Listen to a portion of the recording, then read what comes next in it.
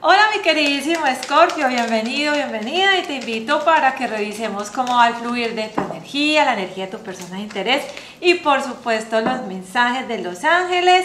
Y tenemos este hermoso mensaje para ti, dice: actúa. En esta situación has entrado en contacto con tu verdad y debes confiar en tu intuición y hacerte valer con amor. Así que ahí está el mensaje, analízalo, profundízalo, que yo sé que va a ser de mucha ayuda para ti en este momento que puedes estar tomando una decisión importante. Y vamos ahora con tu energía, cómo fluye tu energía, mi queridísimo Escorpio. Escorpio, vino Aries a mi mente. Hay alguien importante, Aries, en tu vida, en tu energía. Mira esta cartita que saltó del arcángel Ariel, perdón. Mira. Aquí veo como esa representación como de ese Aries del que te estoy hablando. No necesariamente tiene que ser su sol en Aries o su ascendente, pero sí es alguien que viene como con mucha pasión, con mucha energía para darte, para conquistarte, seducirte. Aquí nos está hablando con el arcángel Ariel que lo que tú quieras manifestar en términos materiales, financieros, debes trabajar mucho con tu creatividad, así que debes activar tu segundo centro energético. ¿Y cuál es tu segundo centro energético? Estos dos deditos los pones debajo de tu ombligo y allí está esa zona creativa. Conecta con el arcángel Ariel para que te permita materializar y manifestar aquello que tú quieres en términos de tu abundancia, porque de pronto puedes estar pensando ahorita en dificultades financieras o que tal vez no te alcanza lo que tienes o que no vas a poder lograr aquello que estás deseando o de algo que, un dinero que tú esperas como que no fluye en tu vida. Entonces recuerda que tus campos deben estar totalmente armonizados. Conecta con tu fuente interior porque allí encontrarás la sabiduría y la respuesta, como nos lo decía en esta carta. Y vamos ahora con los mensajes, la energía del amor para ti. ¿Qué nos habla esa energía del amor? ¿Cómo fluye esa energía del amor para ti, Escorpio? Mira. Acá nos habla que para que esa energía del amor fluya en tu vida, definitivo es importante esa conexión espiritual, ¿sí? Esa conexión espiritual, que tú conectes con lo más profundo de tu fuente, lo más profundo de tu ser. Tú tienes, mira, no es tanto lo que tú desees, sí, tú puedes desear muchas cosas y estamos hablando del área sentimental, es lo que tú visualizas.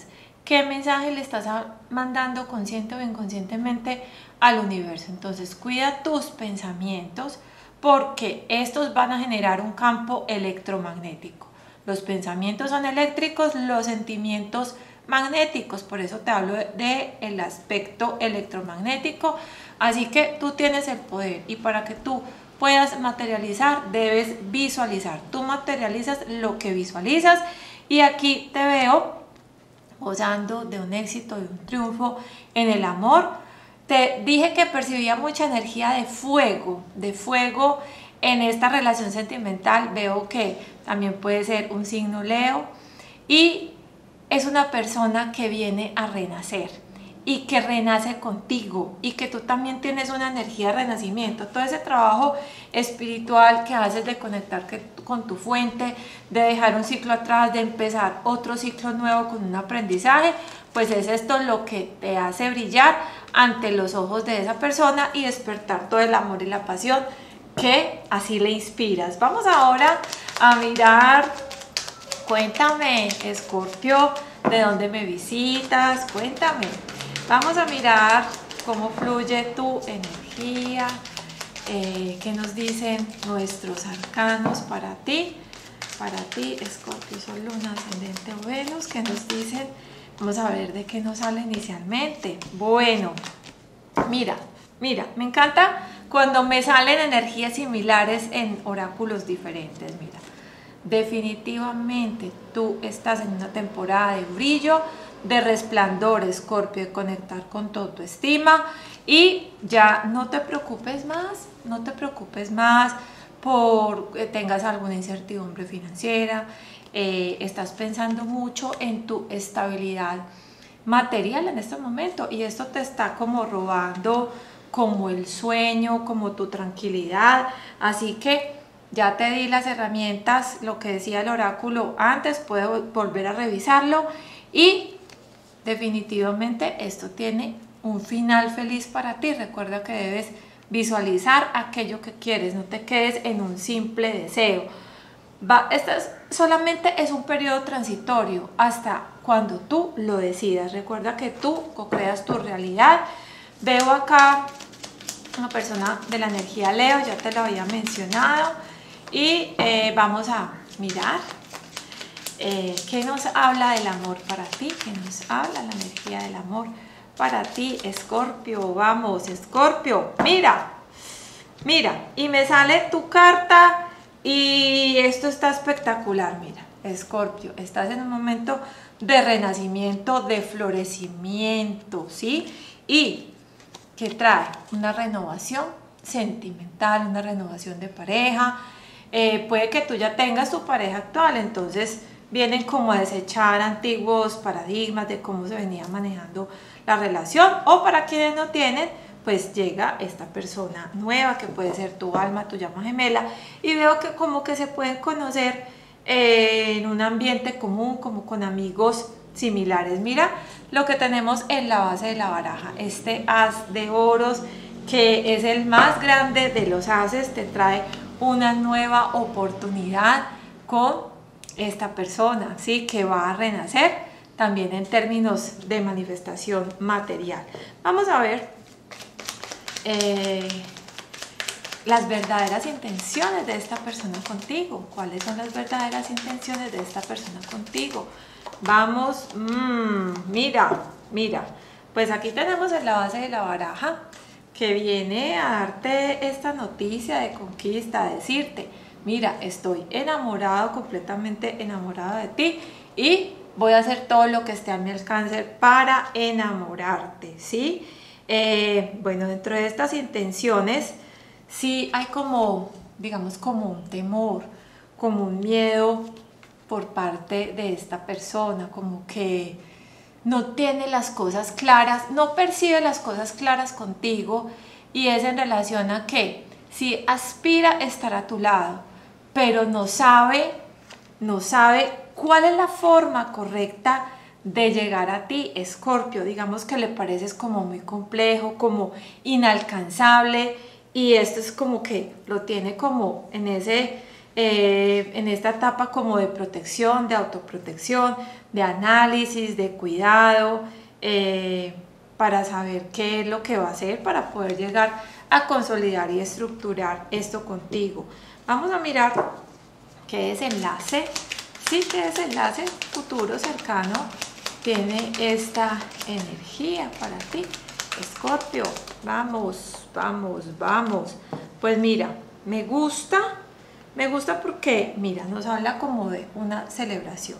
Finalmente, tú tienes pensando tanto a esta persona, de cómo conquistarte, cómo llegar a ti, como que eres todo un enigma para esta persona, y va a emplear todas las estrategias necesarias para poder estar a tu lado, para invitarte a salir, para salir como a tener un encuentro contigo. Es algo que batalla en su mente y le va a costar trabajo conquistarte, le has puesto una tarea difícil. Vamos a ver qué dicen los ángeles del amor para ti, qué te dicen, y vamos aquí. Mira, acá nos habla de que pues esta persona está dispuesta a esperar todo lo que sea necesario para estar a tu lado, quiere expresar como ese espíritu juguetón que tiene, de todo eso, de todo lo que le inspiras, quiere expresártelo, quiere comunicártelo, y que también pues ambos están como en un proceso de perdón y aprendizaje. Digamos que es así, que tú estás como en ese proceso, que por eso no, como que estás un poco frío o fría ante esta persona que te demuestra tanto cariño, ¿sí? Y de pronto pues esto es lo que le hace como quedar como en stand-by, será pensando, ¿será que si estoy haciendo las cosas bien? Más bien me quedo quieto y espero a ver una respuesta por parte de mi Escorpio. Vamos ahora a mirar los mensajes de los cristales. ¿Qué cristal es recomendable trabajar? Cuarzo transparente o roca cristal. Y dice, permítete a ti mismo sentir todas tus emociones.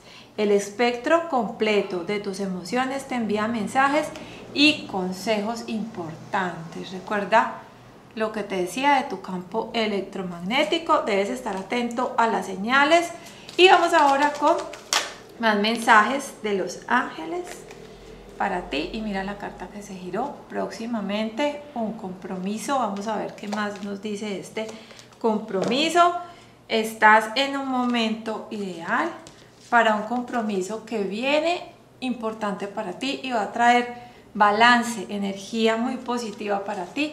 Afírmate para que esto llegue pronto a tu vida. Te deseo muchísimo éxito y nos vemos en tu próxima lectura.